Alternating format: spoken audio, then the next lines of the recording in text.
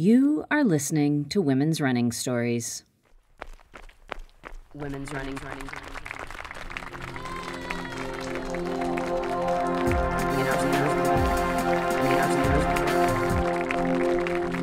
Women's running stories.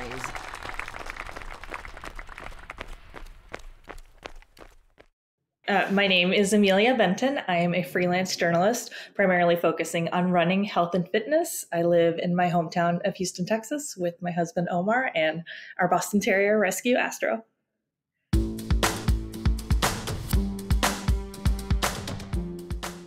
Yes, this episode features journalist and runner Emilia Benton.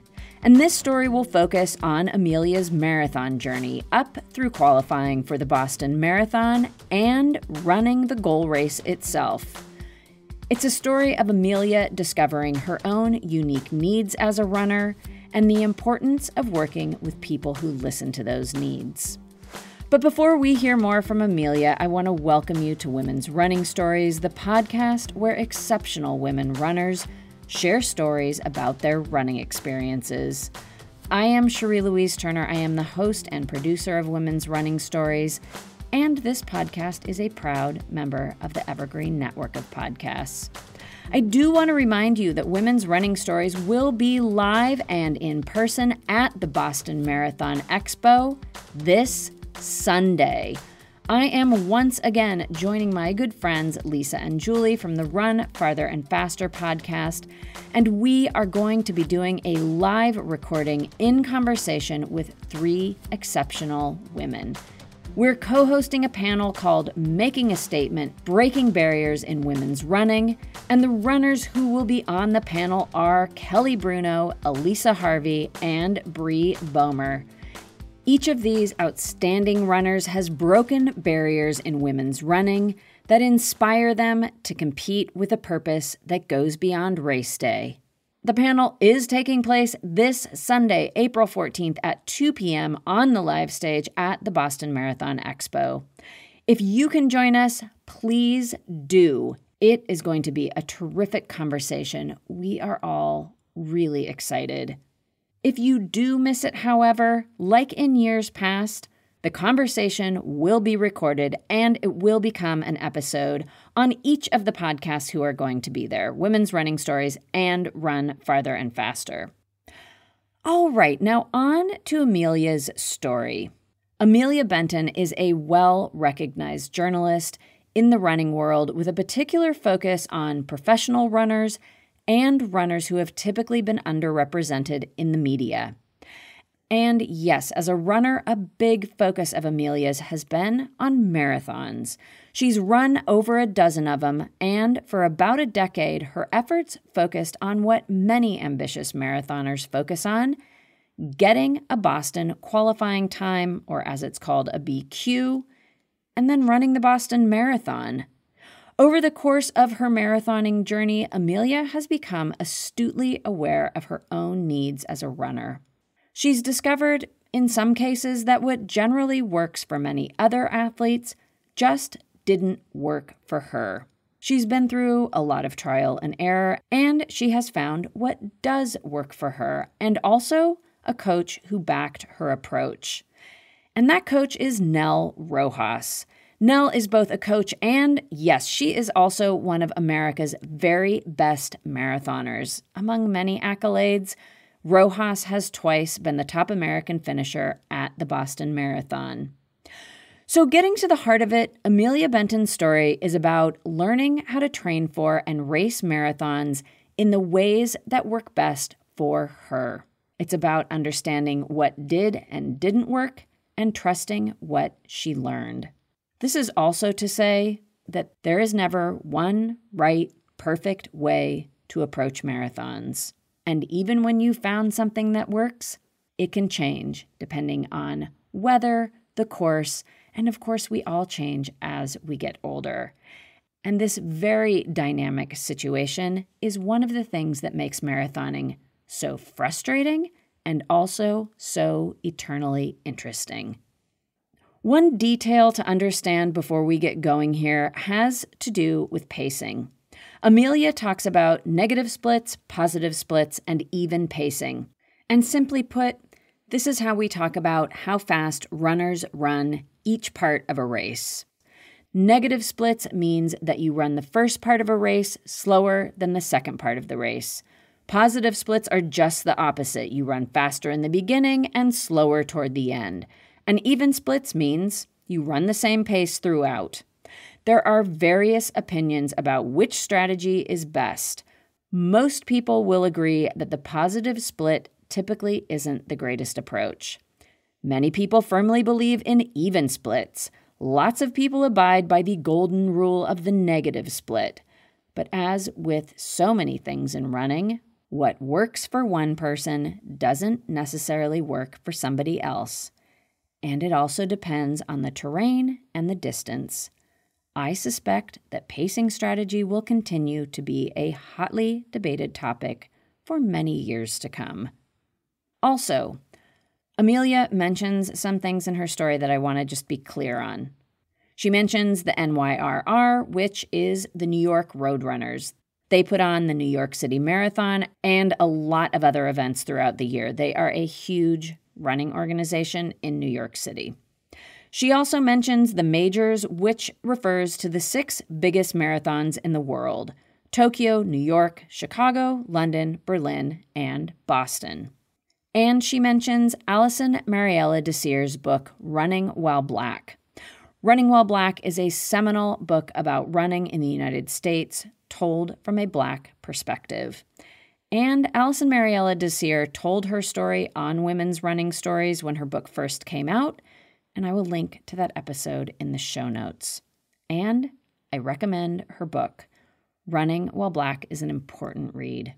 About the Boston Marathon itself, Emilia mentions the Wellesley Scream Tunnel, which is at the halfway point of the course when it passes by the all-female school of Wellesley.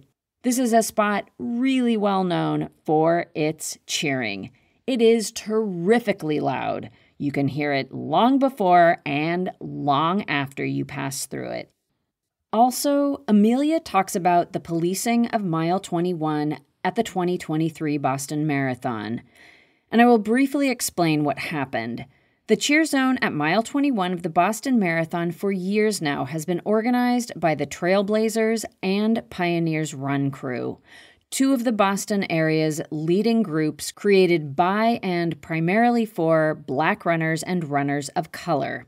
Their cheer zone is another well-known spot on the course that brings terrific energy and enthusiasm. They bring the joy at a point where runners are typically really struggling. Last year and the year before, the police were called about the way this group was cheering. And in 2023, that resulted in the cheer zone being surrounded by the police, front and back, during the marathon. This incident continues to reverberate even to today, and there really hasn't been a clear resolution. The policing of mile 21 has been a topic on this podcast before, and in particular, I will link to Liz Rock's episode. Liz is one of the co-founders of the Trailblazers, and the policing at mile 21 had a big impact on her running story. I will also link to Emilia's article about this incident, which she mentions in the episode. All right, now we're ready. So let's get to it. Let's hear Emilia Benton's running story focused around her marathon journey to the Boston Marathon. Here to tell her story, starting at the beginning of her running journey, is Emilia Benton. So I've been running for a very long time. I first started running in high school, and I didn't start running longer distances until I was in college. I went to college in New York. I went to Hofstra University in Long Island, which is very close to New York City. So I did several New York Roadrunners races while I was in college, and I quickly became familiar with the programs they offered, which includes their 9+1 program where you can qualify to run the New York City Marathon. The year before you would want to run the marathon, where you run 9 of their races within the calendar year before you want to run the marathon and volunteer at one. So I actually started working on completing that program. During my senior year of college, I ran my first half marathon with my twin sister in Central Park during our senior year of college. So when we were 21, we ran the Manhattan Half Marathon in Central Park on a very cold January day. And then I didn't do any more races until after I graduated that spring. So from June through December of 2009, I ran my remaining 8 races to qualify and prepare to run the 2010 New York City Marathon. And while I was in college, I was a journalism major, so it was kind of a requirement to follow local and national news. So I was very accustomed to reading like the New York Times every day and every weekend. So that was where I got kind of familiar with the pro running scene, because there was heavy coverage around the New York City Marathon every year. So that was kind of when I started first following like the pro running scene and like kind of these big milestones that recreational runners might pursue, like eventually qualifying for the Boston Marathon. So I would say I had that on my radar pretty much from then, like even before I ran my first marathon. And when I was training for my first marathon, I wasn't very knowledgeable about what it took to train for a big goal like that. I pretty much did it all on my own. Like I found a free training plan on the New York Road Runners website and kind of followed that on my own. I feel like the social media scene wasn't really what it is today. So people weren't like randomly finding runners, on the internet, like on Twitter and Instagram, like a lot of people do now. So I didn't really know many other people who were running at the same level as me. So I pretty much did it all on my own. And so I ran that first marathon really not knowing what I was doing. I would say I ran a pretty respectable time for a first marathon. My first marathon was a 4:09, but I mean, I did everything wrong. I PR'd the half marathon by about 12 minutes. So you can imagine how the second half went. I ran a very big positive split. And I also didn't take any gels in the race because I didn't really know anything about nutrition. But, I don't remember ever feeling horrible during the race. I just remember having fun the whole time because, I mean, when you do a race like New York as your first marathon, like you can't really ask for more than that kind of atmosphere. So I think I was just running on fumes and running on adrenaline the whole time. And I don't remember it sucking at all. So I finished, feeling very happy with how it turned out and being pretty familiar with the Boston Marathon goal that many people have. I immediately set my sights on that. I knew I wanted to run a qualifier eventually. And I think I got a little ahead of myself. Like after that, I had a few marathons that didn't quite go so well, even though I might have been a little more prepared and more knowledgeable about how to train for them and how to execute races. I feel like I still had a lot to learn. I would say, I've run 13 marathons to date, and most of them have gone badly. And I think for most of them, I did kind of get ahead of myself and tried to go after goals that I wasn't necessarily physically or mentally prepared to tackle just yet. I probably really could have benefited from using a coach much earlier than I ever did. I think one of the main things that I had to learn was not running my training runs, like my easy runs and my long runs, too fast. I feel like that's a mistake that a lot of people have to learn the hard way. And I feel like that is something that you have to learn the hard way in order to figure it out. Even now, even though I've qualified for Boston now, my fastest marathon is a 3:30, which is 8-minute pace. Even now, I still don't do my easy runs or my long runs faster than 9:20 pace. So I'd say that's one of the biggest lessons. And a few years ago, I got caught up in the fact that it seemed like, well, even to this day, it seems like everyone at my level runs much higher volume every week and much higher overall mileage than I do. And it's taken a lot of trial and error for me to figure out that I'm someone who performs better on lower mileage and lower volume and more quality focused workouts.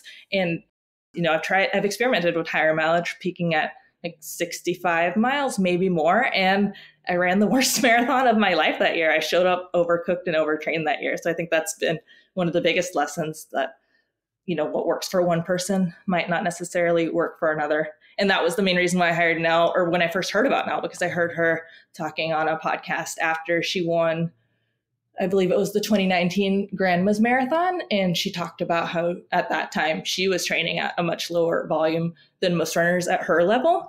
And that actually inspired an article that I wrote for Runner's World on why some runners might benefit from training at lower volume. And I actually used her as one of my expert sources. And we kept in touch after that. And that's when I decided to hire her. And I've been working with her for, I guess, about 2.5 years now. And I feel like she particularly has been a big game changer in my running journey. And I feel like she, even though, running it's literally her job and it is her life, I feel like she gets it that I'm a normal person who has other responsibilities in life. And sometimes life happens and I'm not able to execute the training exactly how she writes it. Some days I have to move days around. Some days I might have to cut the mileage back slightly. And I feel like that's important because if you're just doing it on your own, you might get too caught up in the fact and when you might not be able to do something exactly as planned, when in the end, like having to move a workout around or having to cut a run short is not going to make or break how your race turns out. One other thing that was important to me when I was deciding what coach to work with, it was important to me to pick a coach who was also a woman of color. And with Nell, fitting that bill and also being a Latina who hadn't gotten as much media attention as many people at her level at the time, that was important to me as well. And I say all the time now that I feel really lucky that I got in with Nell when I did, because this was before she even ran Boston for the first time, before she was the top American there twice in a row. As a person and runner of color myself, I know what that's like to not necessarily get my voice heard. And when I was going back to when I was trying to pursue the goal to qualify for Boston, I had a lot of people, express skepticism when I shared that was my goal. And I don't know if that's necessarily if it's because a lot of people who line up in Boston every year don't necessarily look like me, or if it was because, that going back to that lesson that I said I had to learn the hard way of learning to train at a much slower pace than what I might want to race at. I feel like a lot of people might see my training paces at Strava and might not necessarily expect such lofty goals from me. Emilia had lofty goals from the start of her journey, but it did take time for her to get through the common mistakes like running her easy runs too fast, and then also to discover what worked best for her. At the time she found Rojas, Emilia also knew what she needed from a coach. Yes, she wanted to work with a woman of color. Emilia is also Latina. And she wanted to work with someone who would back her on what she'd already learned about herself. I actually had already gone back to lower mileage at that point, and I had run a couple of more PRs since then. I already knew I could run well on lower mileage, and I'd talked to other coaches about potentially working with them. And I even had one coach tell me you're going to have to build your mileage up. There's no way you're going to qualify for Boston if you don't get your mileage over 60 miles. And I knew that wasn't true. And when I trained for that BQ with Nell, I peaked at 50 miles in a week, and I only did that one time for 1 week. The coach-athlete trust was established. Rojas scheduled the mileage that Emilia needed, and Emilia had confidence in the workouts Rojas wrote for her. When I was training to BQ, Nell had me do quite a few runs, long runs with big chunks of mileage at marathon pace. And I think that was a big game changer because, marathon pace should not feel impossible on the day. And once you've done enough big chunks and big stretches at that pace, it is more mental than anything. These key fitness and confidence boosting workouts proved to be great preparation, as did a well-timed tune-up race just before her BQ marathon attempt. The last half marathon that I ran before I ran my BQ marathon, I did a half marathon in College Station, Texas. That was supposed to be more of a training effort. I ended up running a 1:41 high that day, so about 2 minutes slower than my half PR at the time.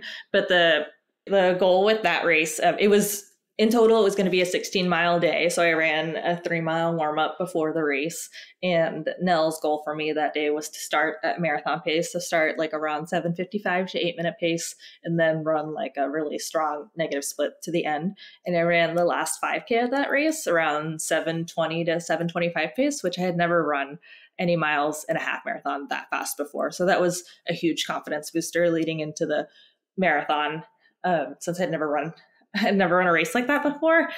And after Nell reviewed my data from that race, like she said, like, this makes it obvious that you're ready for the BQ and it's going to happen. So I was really happy with that day. And in fact, Nell Rojas was spot on. When Emilia lined up at the Houston Marathon in January of 2022, she was ready to get that BQ she'd been aiming toward for years. When I showed up to run the Houston Marathon in 2022, it was the first time that I felt more excited than nervous about running the marathon. And I felt prepared. I felt like it was a perfect weather day. I felt very well trained for it. And I felt like there really wasn't anything standing in my way from being able to do it that day. Hey, it's Kaylee Cuoco for Priceline. Ready to go to your happy place for a happy price? Well, why didn't you say so? Just download the Priceline app right now and save up to 60% on hotels. So whether it's Cousin Kevin's Kazoo Concert in Kansas City, go Kevin, or Becky's Bachelorette Bash in Bermuda, you never have to miss a trip ever again. So download the Priceline app today. Your savings are waiting. Go to your happy place for a happy price. Go to your happy price, Priceline. The training done, all that was left was to attend to some final race day details. Nell asked me if I wanted to run a warm-up before that marathon, and I said no, I don't want to run anything more than 26 miles that day. And and I feel like the first couple of miles, if we're going to start a little bit slower, that should serve as a warm-up itself. And she said that was fine. And if you do that, then once you finally kick it into high gear and settle into your pace, it will feel easier. And as you slowly start to bring it down after the first half, those last few miles should feel more effortless. And if you're running a positive split, I mean, I can tell you, I'm sure most people have experienced it anyway, like those last few miles where you might basically be jogging are not going to feel effortless.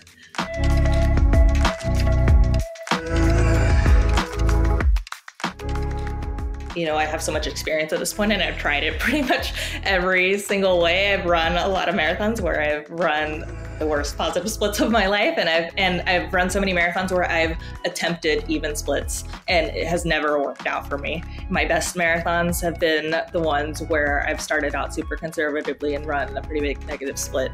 Before I ran my BQ, I ran the 2019 Houston Marathon in 3:45, which based on like my half marathon PR at the time, it was a pretty soft PR at the time, but I was really proud of that race because I hadn't had a good training season leading up to it. And more than anything, when I showed up on race day, I wanted to have a good race, even if it didn't end up being a PR that day. But because I executed it the way that I did, I ended up running a 3-minute negative split and a 4-minute PR. So I was really happy with that. So when I was working with Nell and we were talking race strategy, I told her, like, I've run my best marathon ever with a negative split strategy, and I want to replicate that for this. And she agreed with me. She said, there's no money in the bank in a marathon. There's no money in the bank in the marathon. Said another way, the strategy of trying to bank minutes, of trying to run faster in the beginning of a race with the idea that you'll slow down toward the end and, quote unquote, spend those minutes, is, like I mentioned before, rarely successful. This is that positive split strategy. And this was certainly true for Emilia. So Emilia had her negative split strategy in place. She was fit, rested, and ready to go. And she got a few final encouraging words from Coach Rojas.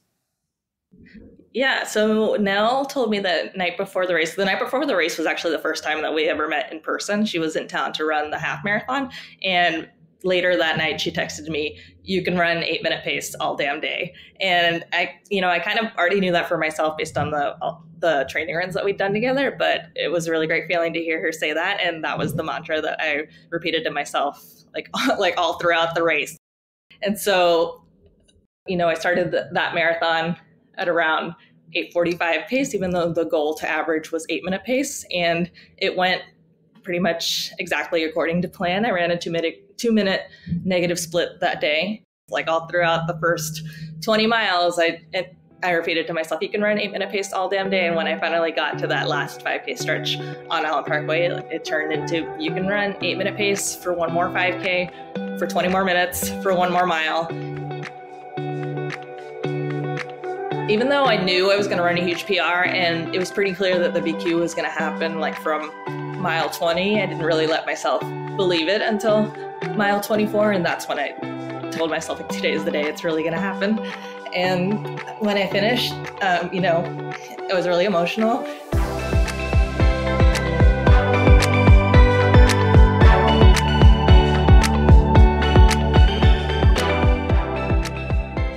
I've shared that story with so many people, and most people are still skeptical of the negative split strategy. Most people swear by even splits, but I would really encourage anyone to give it a try. You'll probably surprise yourself. I know it sounds easier said than done, and it can be hard to believe, but it's so much easier to pick it up and run faster in the last 5K than to slog through a finish where you run the worst positive split of your life.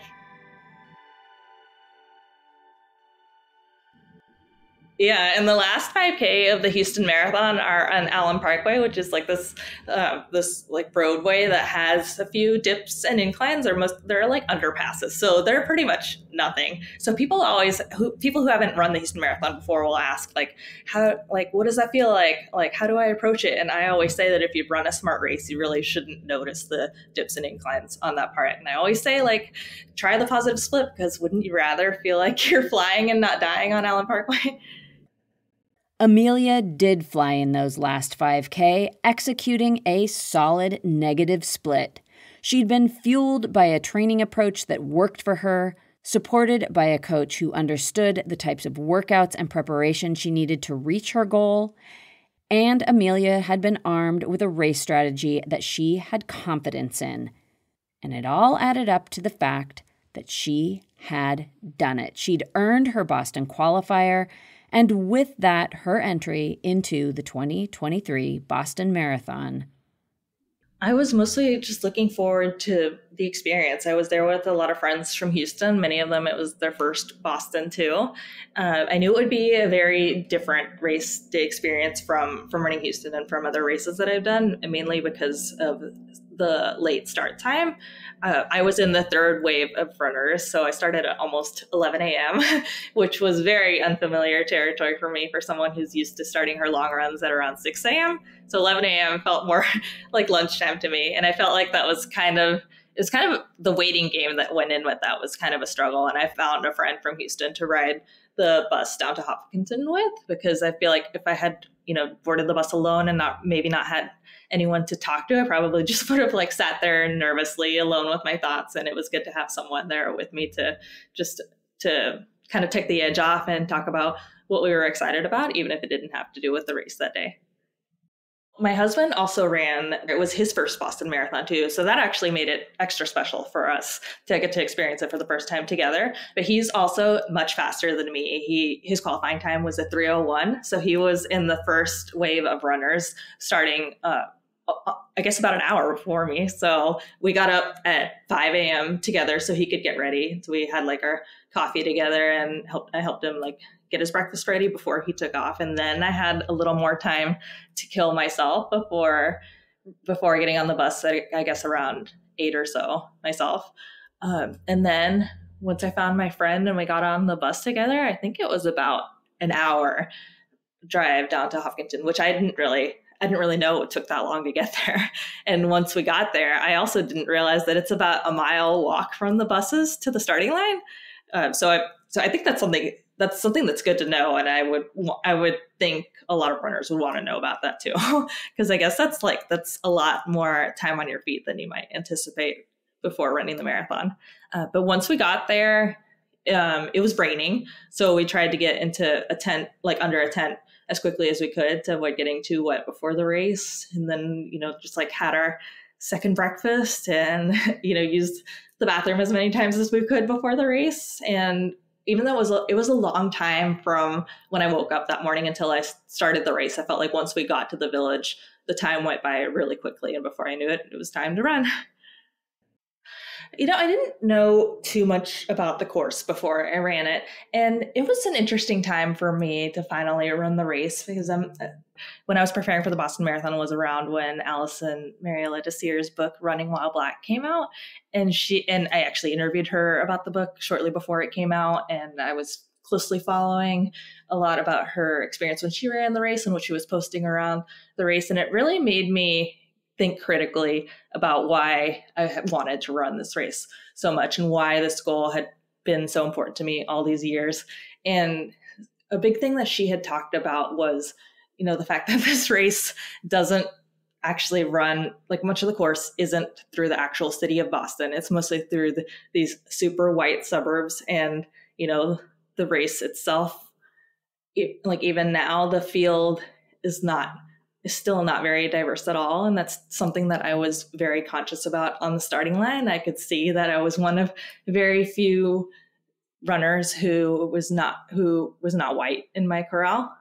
So all of that really made me think critically about the experience. And I guess, that's something that I was really paying attention to as I ran the race. And a part that really stood out to me was when we came through the Wellesley Scream Tunnel. And actually, I took note that there actually were a lot of students of color out there cheering. And I thought that was really cool.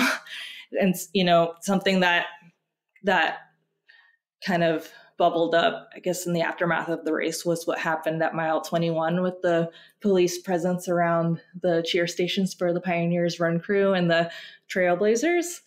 And actually, a publication approached me to write about that after the race. They actually asked me to find someone from one of the clubs to write an as told to from their perspective about what happened that day. And so I ended up interviewing Sid Baptista, who created the Pioneers Run Crew. And actually, the publication that approached me to write about it ultimately their legal team ended up killing the story. So I had to find a second home for it. And I'm very grateful that Runner's World picked it up. And I had already interviewed Sid for a story a couple of years before that. So I already had formed a relationship with him. So he was very eager to talk about that. And I was really happy that Runner's World gave us the platform to put that story out there.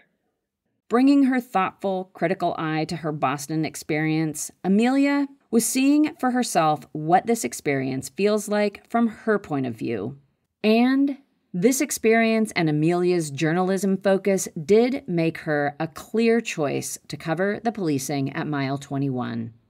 Getting back to the marathon, Emilia was there to represent for other women of color, and she was there to live the Boston Marathon experience herself, to see the giant neon Citgo sign which looms large at the end of the race, to take those final famous turns, right on Hereford, left on Boylston, into the finishing stretch. And of course, she had done all of the training to get there with race day goals in mind. Goal-wise, initially I thought maybe I would be able to chase another PR at Boston. And once the training cycle really got going, it became clear that I still wasn't back in the same place that I was before when I was training for the goal fitness-wise. And so I thought maybe I could still BQ again at Boston. And I did my best to kind of train for the course. I did a few hilly long runs when I could here in Houston. Ultimately, I don't feel like it was enough. I think I should have also focused more on downhill training. So I think the course at Boston kind of kicked my butt. But I do remember vividly seeing the Citgo sign and it being a lot further away than I thought it would be. I'm pretty sure that's well before mile 25, but you're well past mile 25 when you finally pass it.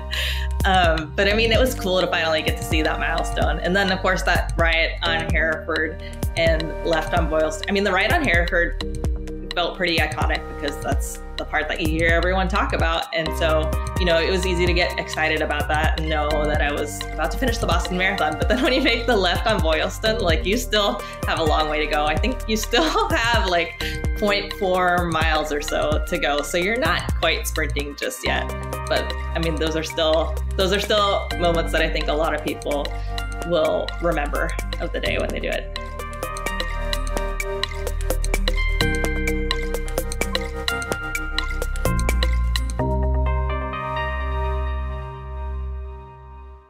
ended up finishing Boston in around 3:52, which was pretty off my PR, more than 20 minutes. But ultimately, even though that was another positive split race, which isn't my favorite to run, I could still walk away happy with my performance there because it was a much tougher course than I'd run in many years. And, even though the last 5 miles were kind of a struggle, I didn't slow down that much in the race. So in the end, I wasn't disappointed with my time. I was proud that I ended up doing it and proud to have finished. And I can't really be disappointed with how the day turned out.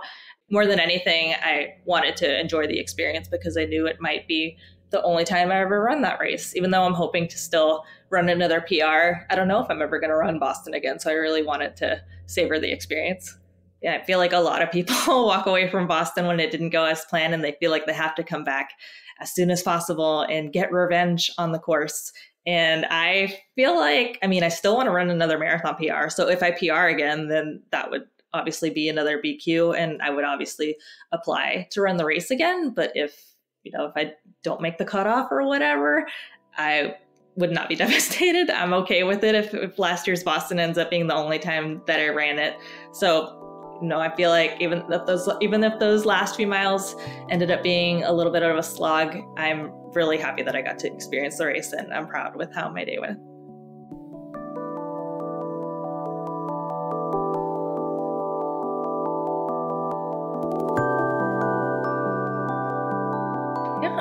It was a goal for so long, and I'm so happy that I finally got to do it. But going back to what Allison Mariella Desir has covered in her book and in her writing, I do kind of feel like this goal of running Boston and running the majors, which is not a goal of mine, I feel like it is kind of overhyped. So I don't know. I guess I feel like anyone who's wanting to chase those goals should ask themselves why it's so important to them. And ultimately for me, I was able to reconcile why it was so important for me to run Boston for some of the reasons that I alluded to earlier, like the fact that I want to represent underrepresented communities and voices, and I wanted to show runners of color and white people alike that runners of color don't just, deserve to be there on starting lines and finish the races. We're capable of achieving and pursuing these lofty goals too. But ultimately, I don't feel like the goal to qualify for Boston or to do something like the majors, it shouldn't be like this be all end all that we have to put so much stock into. And I guess that's why it's easy for me to be okay with being one and done with Boston and focus more on running another PR for myself. And after that, I'm not sure where I'll be with the marathon. I don't know, maybe I'll be hungry for more, or maybe I'll want to just focus on bringing down my half marathon time after that. Something that I've talked about maybe eventually wanting to do one day is maybe pacing the sub 4 hour group here at the Houston Marathon, because that was a big milestone for me, and the Houston Marathon is where I achieved that goal. And I know that's another goal that for some people it takes them years to hit too.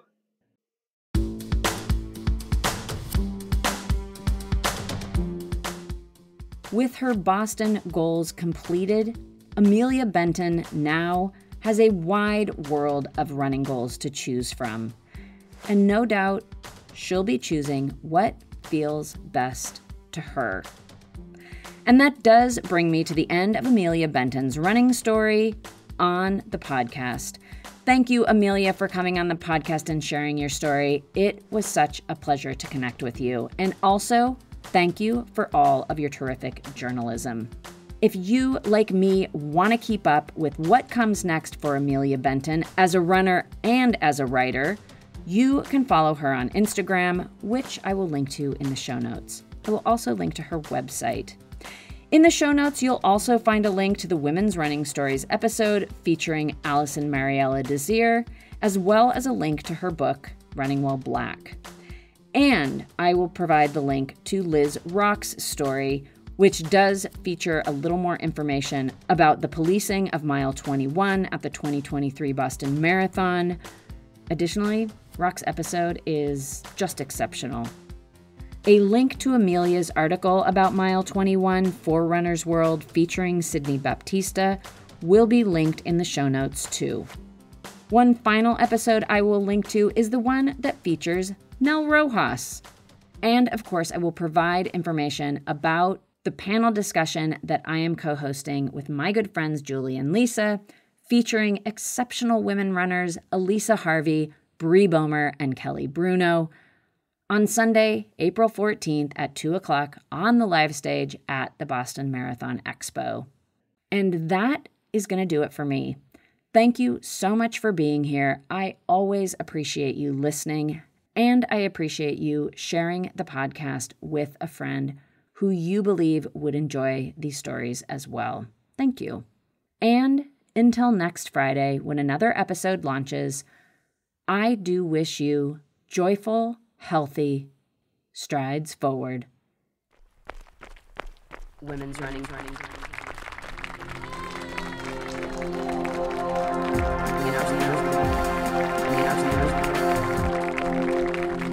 Women's running stories.